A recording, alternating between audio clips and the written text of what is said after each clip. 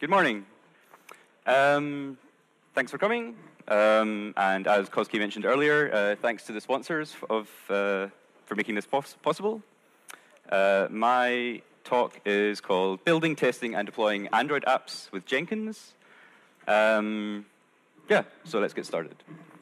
So first, a quick bit about what my connection is to Jenkins and to Android. So I work on the other side of Germany in Cologne for a company called Iosphere. As you can maybe hear, I'm not actually German. I'm originally from Scotland. And at Iosphere, we build mobile applications, plus often the supporting parts, back-end, data aggregation, so on. We're also really big fans of Jenkins. So we do stuff like creating apps like Offmaps, which gives you mobile applications and Wikipedia, public transport data, all available offline. And this works because we built our own offline vector rendering engine for maps and for streets, detailed street map data. And this is all built by Jenkins. Behind the scenes, a lot of the stuff, map processing, app building, app testing, data aggregation, it's all done by Jenkins. We also build apps for other customers. For a mobile payment startup here in Berlin, for example, we do a lot of work building the apps, working on custom hardware, firmware, working on security and stuff like that. And of course, built, tested, a lot of stuff's deployed by Jenkins. And also at Iosphere, we have some other more pretty-looking apps. Here's an app with a really nice UI for finding hotels, and again, built and tested with Jenkins. Also, we built a backend for collecting all the hotel data and pushing this into the app. We built a backend that's run from Jenkins, and we also built a front end that our customer can use. So they get a nice web interface. They can push the data into the app without ever seeing Jenkins or having to click build now. So this is kind of some of the stuff we do. So yeah, we like Jenkins. But I'm here to talk about Android. So I've been an Android developer myself for about 5 years now. And it's what I spend most of my time doing at Iosphere. So what are some of the challenges that we face when trying to build high-quality Jenkins apps? Well, the first problem is Android. So there's a huge diversity of devices that Android runs on. There's smartphones, there's tablets, there's televisions, there's vending machines, there's watches, games consoles, everything, which is pretty cool. But how does this affect us, as mobile developers? So if I go to Google Play and want to upload an app, I see this page. When I upload my app, and my app normally has certain requirements saying I need a minimum version of Android 4.0. It has to have a touch screen. It needs a GPS. It must have Google Maps installed, for example. And here we see this works out to 3,572 different devices that fulfill this criteria. That's 3,500 devices, completely different models with different combinations of operating system, screen size, maybe some have a hardware keyboard, some not. Some have a tiny amount of RAM. Some have 2 gigabytes of RAM. So this diversity is pretty cool, but it's a bit of a pain for anyone who's trying to create a consistent app that will work well across as many of these 3,000 devices as possible.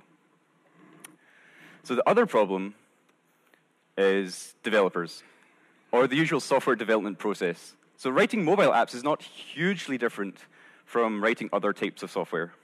We still need to tackle the common problems like runs on my machine, or developers who build on one version of the Android SDK versus people who test with a different set of SDK tools, people who test on one device versus another, this kind of stuff.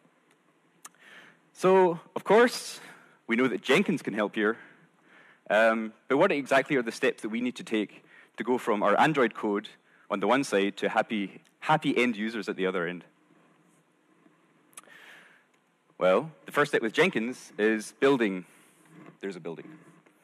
So, of course, we can build our app, know that it's running in a clean environment, and we can do some static code analysis and this kind of stuff. So what do we actually need to build an Android app? Well, of course, the code helps. As it's all based on Java, we need the Java development kit. We need your build tool, whichever one you use. The Android SDK tools, and of course, the Android platform. So Jenkins helps us here by, for example, we have the SCM plugins, Git, Subversion, hopefully not. And that can be automatically set up for you, along with the JDK, your build tool, Ant and Maven are built in. There's also a Gradle plugin, which will automatically install that for you. So this is pretty cool. This automates a lot of stuff. But also, on the Android side of things, we have this Android emulator plugin, which has a slightly misleading name. It actually automates a lot of different stuff relating to Android. But this will automatically download the Android SDK, the Android tools, and the particular version of Android you want to compile against. There's also, if you use Gradle, there's now a nice Gradle plugin called Android SDK Manager, which can also help you with this. So those are the prerequisites. So let's take a look at the steps required to actually build an app itself. So firstly, there are two official build systems from the Android tools team. Ant is the one that's been there from the very start. But for well over a year, I think, there's been a Gradle build system in the works. It's pretty much at a 1.0 state now, but it's not quite, I think, the official one yet. However, Google's development conference, Google I/O, is starting today in San Francisco, so hopefully they'll make some nice announcements, but also not make too much of this talk redundant. So when you check out a repository, of course, you need to get your code, and the Android emulator plugin provides this build step, which is called create Android build files, or create and update Android build files. So what this will do for you is search through your workspace and detect what Android version you want to compile against. If this is not installed already, it will go to the web, it will download the installer, it will install everything on your build slave for you. And if you say this app needs to be compiled against Android 4.2, it will then download Android 4.2. And that's pretty much it. Then, since it's an Ant build, of course, you can just use the built-in invoke Ant task, and it will compile your code. It will build an APK file, this Android app, and that's pretty much it. It's very similar for Gradle. So as I mentioned, there's this really nice Gradle plugin called Android SDK Manager, which will automate a lot of this stuff for you without having to use these Jenkins build steps. And aside from that, it's pretty much the same. So you run the Gradle wrapper, Gradle will be downloaded and installed as normal. The Android SDK will be installed, and again, we have a complete app.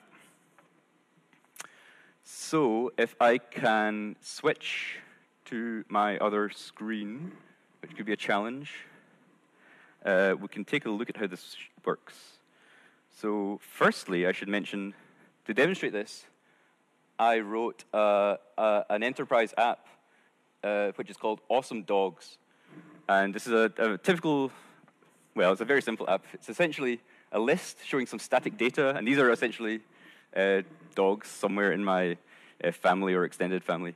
So I have a static database, I have a list screen, I have some showing, downloading a thumbnail from the internet, and if I click on one of these items, you get an overview, you get some information, it's parsing this information, downloading the image, this kind of typical stuff. So what I've also done is written a set of test cases that test, okay, when I click on this, does it show this screen?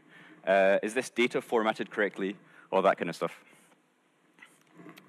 So if we then look in Jenkins, I have my Jenkins instance over here.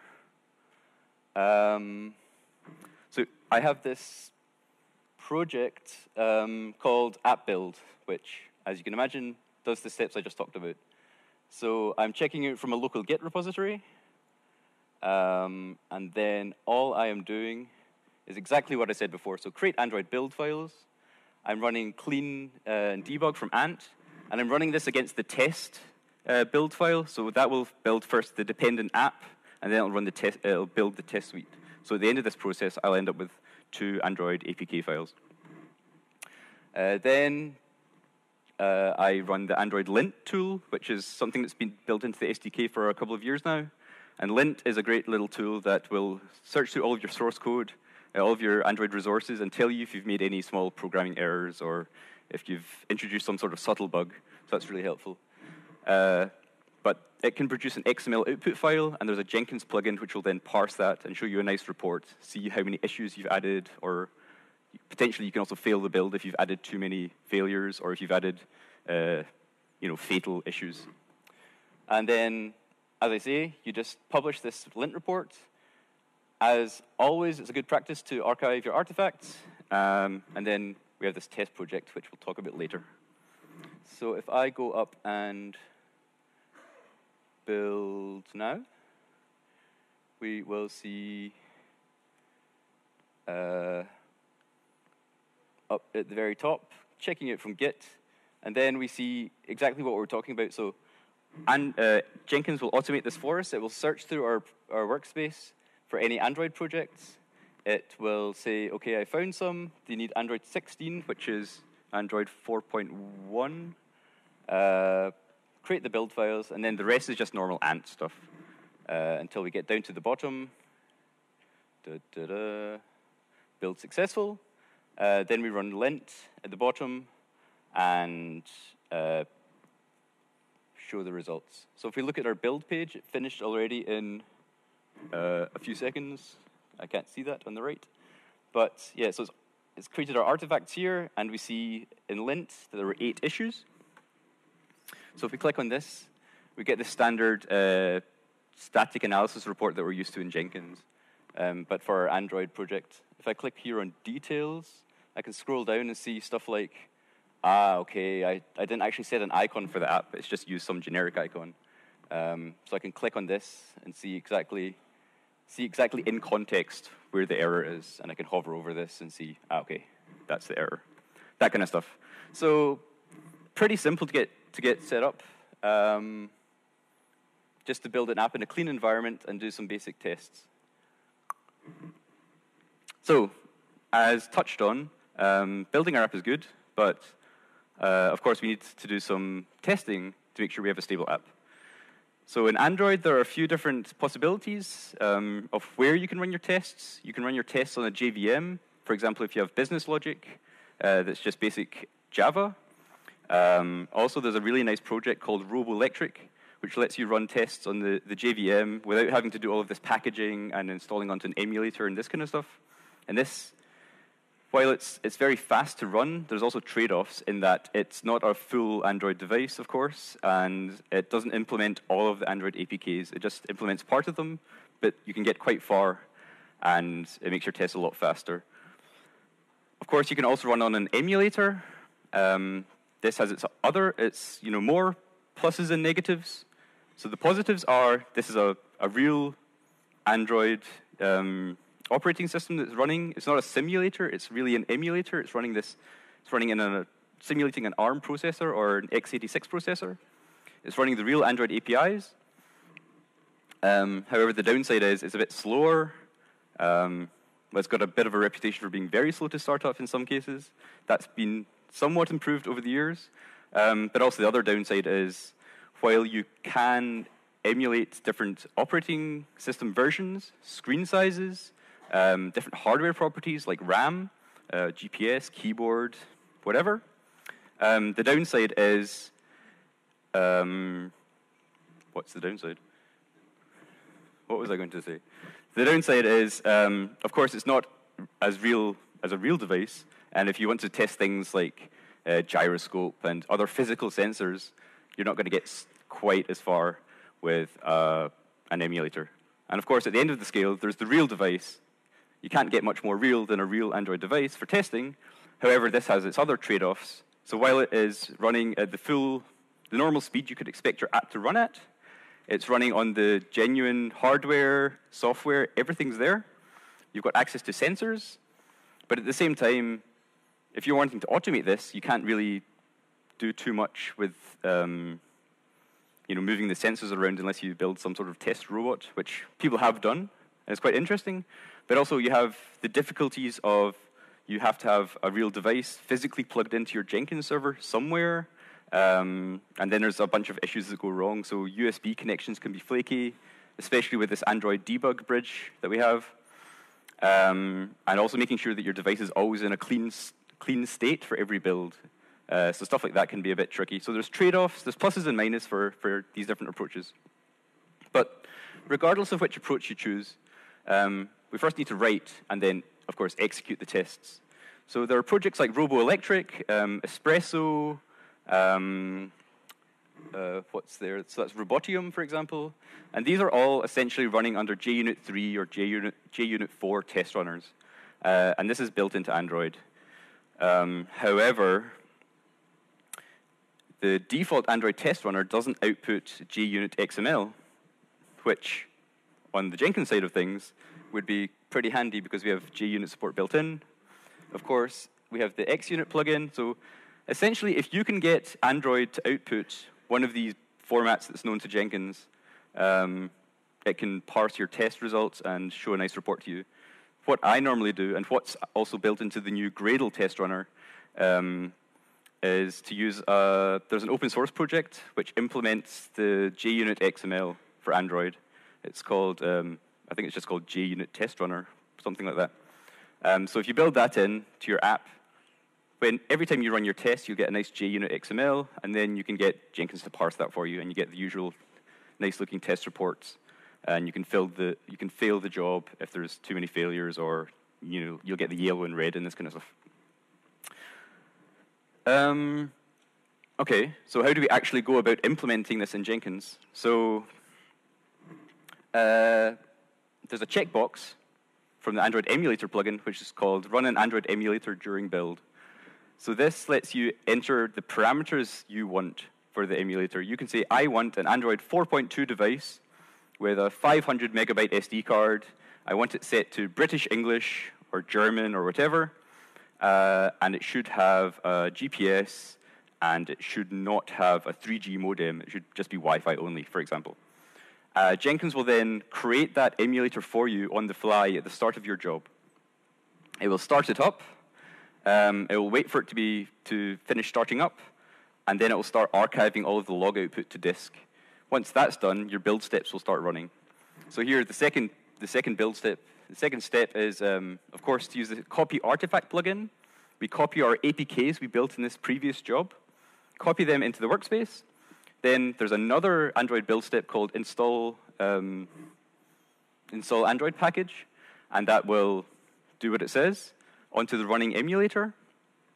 And then, of course, you can just run an execute shell or run some sort of script that will tell Android, please run the test I have just installed. In this case, it's called the instrument command. Run that on the Android emulator shell, and that's it. So then you just grab the XML from the device or from the standard output and give that to Jenkins.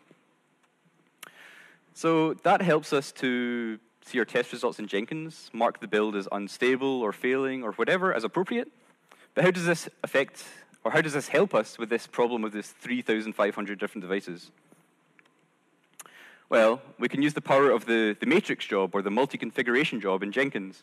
So this lets you run the basic same job configuration, but with some variables. So as Android developers, the most important variables to us are Android version, so the screen size or the screen density that you want to test, locale, so which languages you're going to support.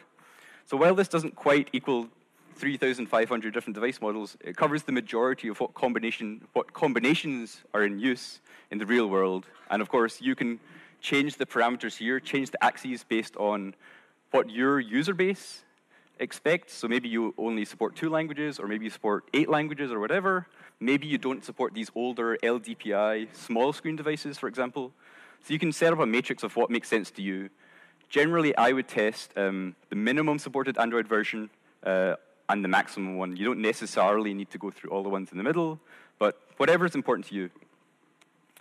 The nice thing about using a matrix job with the emulator is it really helps to find some subtle bugs. So personally, I found a lot of bugs that I would never have found through manual testing just because of the sheer number of combinations that there are out there. So for example, sometimes I've mistyped an ID in one of my German layout files, for example, or I've forgotten a string parameter in one of the languages or one of the screen sizes, and that will cause a crash at runtime. Lint can help with this and give you some hints, but it doesn't catch absolutely everything. There are also some really, really subtle bugs which I've caught using this approach. For example, something that's not super well documented is that Android comes with a different version of SQLite, the built-in SQL database. with different Android versions. And this can bring different levels of functionalities, different SQL language support, different function support, for example. So I once wrote an app where I wrote a relatively complex SQL join statement, and I was testing this on my device and on my emulator, and everything was great. And then I sent it off to Jenkins, and then all of a sudden one of these columns was just completely yellow. It turned out that some SQL syntax I had used wasn't supported on Android 2.1 or something like that. So that's pretty helpful. So again, we can just take a quick demo. If I can get my browser back.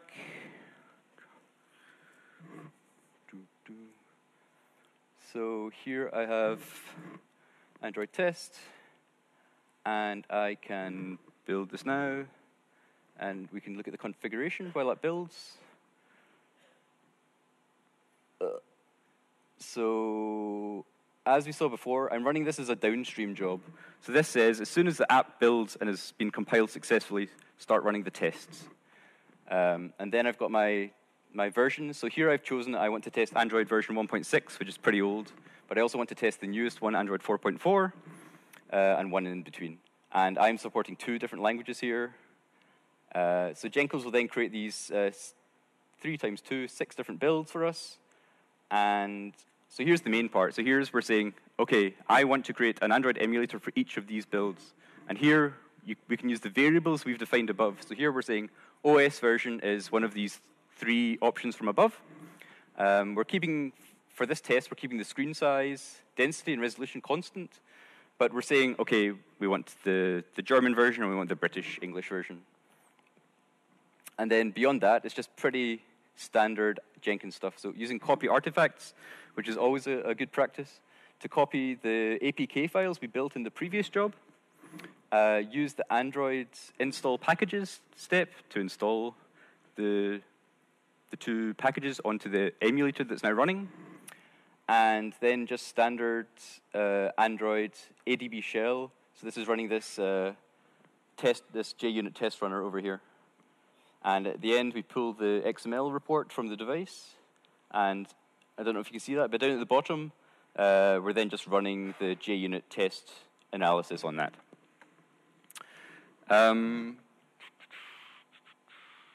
The other nice thing about the Matrix job or the emulator plugin itself is even though I'm running multiple emulators, and they're running in the background just now on my laptop here, even though I'm running ADB shell, normally Android would say, OK, you're running multiple emulators. Which one do you want to install on? But what the plugin does for you is isolate each job, each emulator in a single process. So, for example, if one emulator crashes or if the debug bridge crashes, it won't bring down all of the parallel jobs.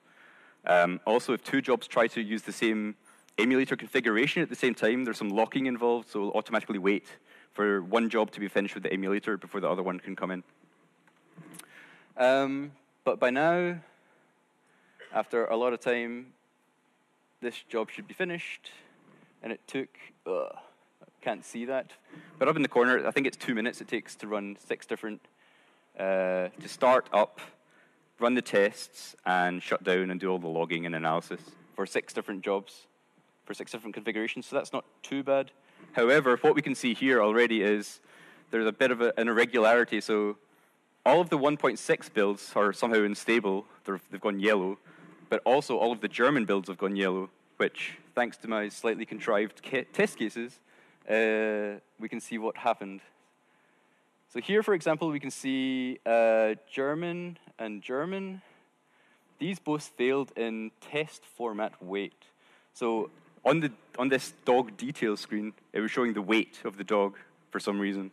And as you can see from this very, very clear JUnit output, we were expecting a decimal point, but actually we got a decimal comma because it was running on a German emulator. So we can see that I've made some sort of programming mistake in assuming that users are always running their devices in English, which of course isn't the case. And if we go back to the results, we can see, so that explains the German thing. So the OS 1.6, what was going on there? Okay, so we have 2 different tests failing here. Test clicking an item opens the details. Okay, so here we're getting a Java lang verify error, which normally in this context means I've been trying to use an API that's not available in this Android version. So we see that this happened for the 2 Android 1.6 versions, and indeed, I wrote a piece of code. I tried to use string.isEmpty, which isn't actually available until Android 2.2 for some reason.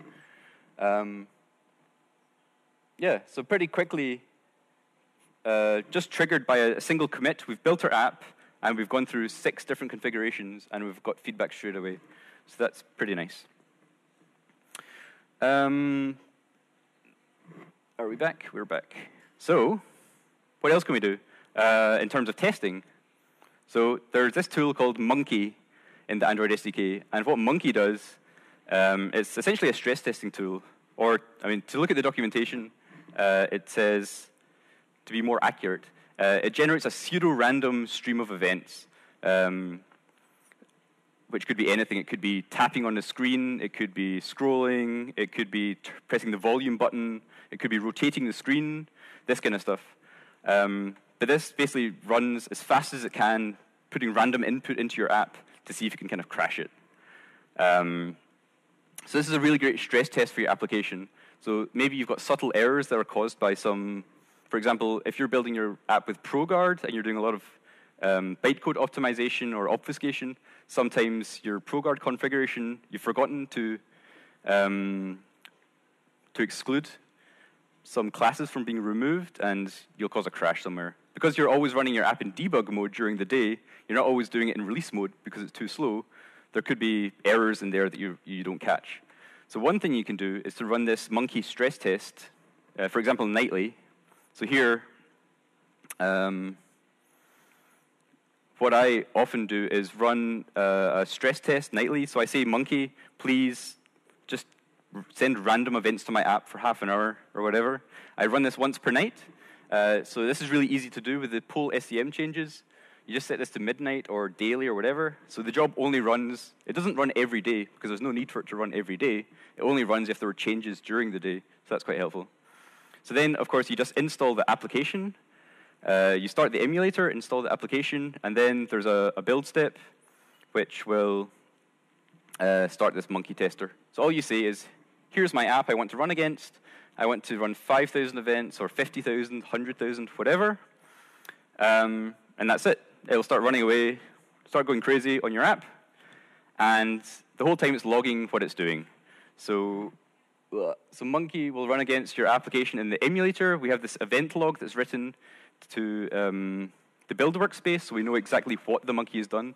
So it's reproducible later. So if you find a crash later, you can look through the log and see exactly what happened.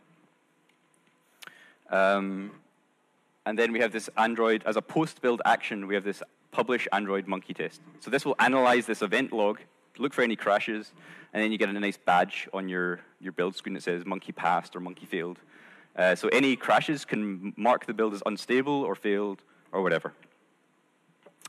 Okay, so we have built an app.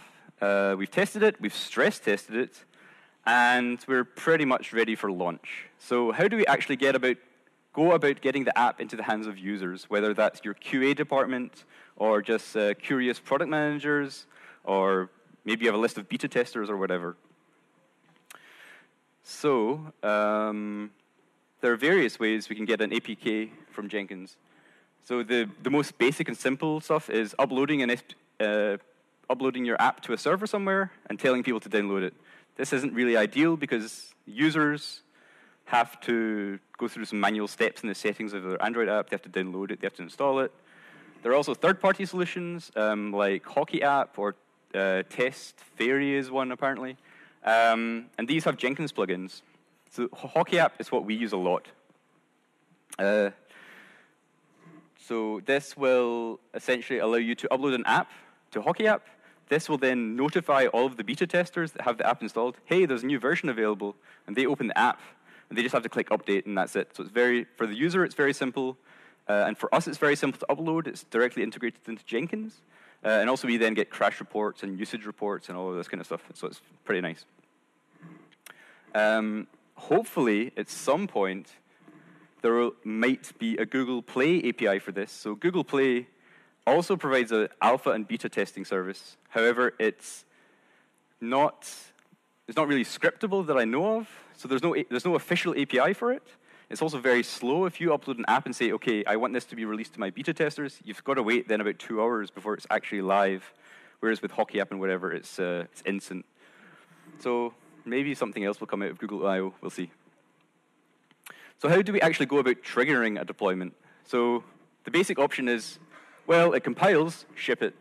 So every successful build just gets sent to Hockey App or to your beta testers, however. Of course, there's manual. You can just say, OK, I think it's now ready to send to my testers or QA department, build now. Then there's SCM triggered. So this is what we do at Iosphere a lot. So we have job configurations that check if you've pushed to a tag that's called alpha/whatever or beta/whatever, it will then build an alpha version or a beta version of the app, upload it to Hockey App, and distribute it to our users. And then the final point here is build promotion. So build promotion is a nice plugin which lets you add some manual steps or various steps into your Jenkins process. You can require that someone from your QA department first has to manually test it on their device. Then they come into Jenkins and click a button that says, OK, this is great. I'm ready. Go for it. Upload it. So about actually building a release itself. So there's a code signing requirement it's pretty simple, really. So Android apps are signed by default. For debug versions, they're signed by a key that's essentially for each developer is random, pretty much. It's generated randomly the first time you use the Android SDK.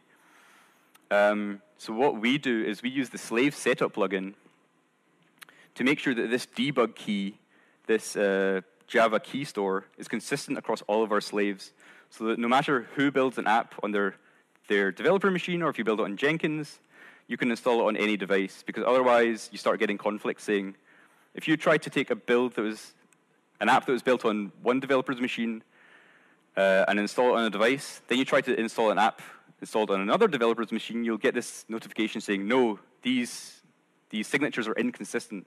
So what we do is remove this inconsistency, make sure we use the same debug key store across all of our slaves. And also we do this for the developers as well.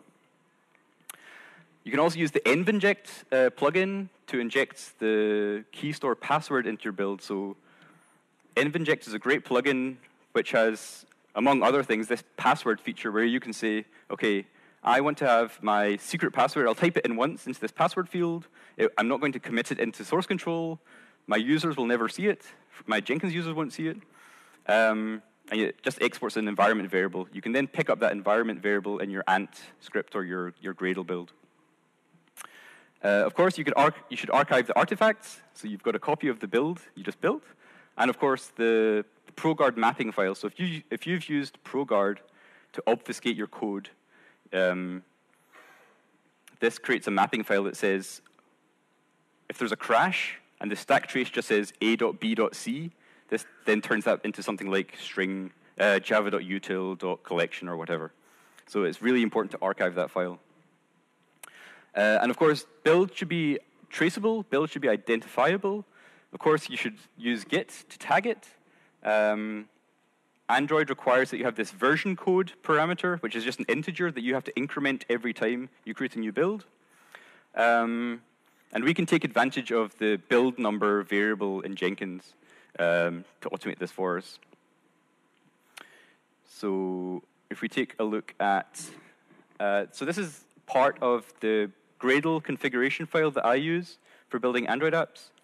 So here above, I set 2 variables for major and minor versions. So I'm building app version 1.1 here. And then we've got these 2 properties called version name and version code. And instead of those just being static strings or static numbers, I have a method that computes these dynamically at build time.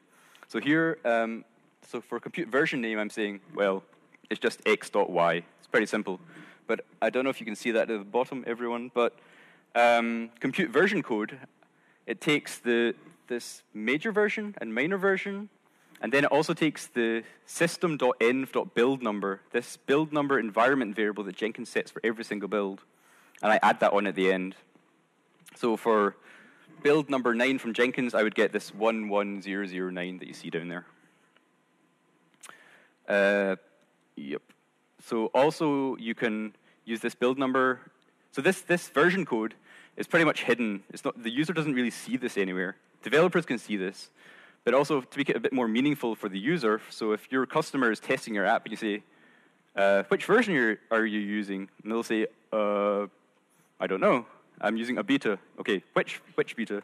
So for example, here in the version name, we can say, okay, B for beta, and then we can add the number, this build number. So they can say, okay, I'm using 1.1 beta 9. And you can say, okay, I know that's built Jenkins build 9. I know exactly which Git tag that is. I know exactly which version of the code they're running on their device right now. So after all of this, we have an APK we can upload to Google Play or testing service or whatever. And here we see their app is in production. It's version 1.1. We see this 11009. So instantly, I can see, just from looking at the Google Play console, the version that's live in the App Store right now is version 1.1, and I know it was built from Jenkins job number 9, Jenkins build number 9, and then I can go right back and see exactly where it came from. So that's pretty cool. While we're looking at the Google Play upload interface, one last thing you can automate with Jenkins is to use matrix jobs and emulators to automatically create the app screenshots that you need to upload here. So normally, you need to upload at least 2 screenshots for your application. Preferably, you should do this for every language. So one app, for example, this app that I worked on had, I think, 6 screenshots times 7 different languages. So doing that manually is pretty painful. 42 different screenshots, it's not really what I want to spend my time doing. So Jenkins can help with this. I just created a pretty small test job that set up different scenarios. So it said the first time, open the home screen, take a screenshot. Open this details page, scroll down, take a screenshot. Click on the third result, swipe across, take a screenshot, and so on. And then it archive the artifacts of these with the language name and a screenshot identifier, screenshot name, home page, detail page, whatever. And that's it. So I just click build now, wait 5 minutes, it's done. And then I can just upload it to Google Play. So that's pretty cool. Yeah, so that's essentially it. So talking about the whole process, here's an overview. So we go from pushing our code from our computer into our Git repository. Jenkins, of course, will then take this from us, build it. We're doing different tests. We're doing stress tests. Optionally, we can push this to QA, get the approval. Then we're automatically deploying it. And then it ends up in the hands of our end users. But the only part of this that's manual, and the way that we do it, is the initial push. All we do is git tag, beta, or release, or whatever. Okay, not release, but alpha or beta. Git tag, git push, that's it. It's done. The app is in the hands of our users, so that's pretty cool. So everything is pretty automated. So that's pretty much it for now. So if you found this interesting, or you just really enjoy a Scottish accent for some reason, I'm also giving the final talk of the day, which is a lightning talk, about some of the Git stuff I talked about here, building from different Git tags, and also maybe some hints about Git plugins and Jenkins. But for now, that's it.